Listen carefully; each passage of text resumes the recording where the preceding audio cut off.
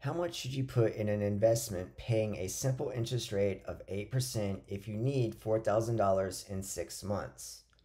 We'll start with the future value formula for simple interest. A equals P times 1 plus RT. The future value here is $4,000.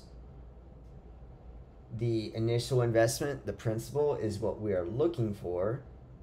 1 plus the rate is 8%. We'll write that as a decimal.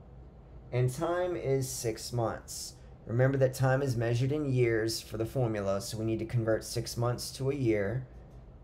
6 months is half a year. Let's simplify inside the parentheses. We have 1 plus 0.08 times a half,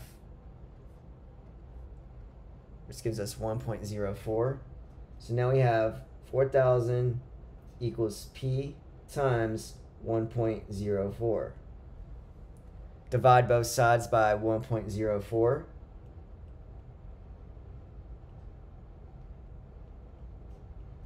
And we'll get our principal. 4,000 divided by 1.04 is roughly 3,846.1538. And since we're talking about money, we want to round to the nearest cent. And whenever you're finding principal, you want to round up.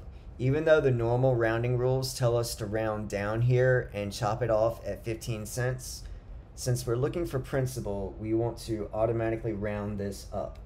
So the principal that we need to invest is $3,846.16.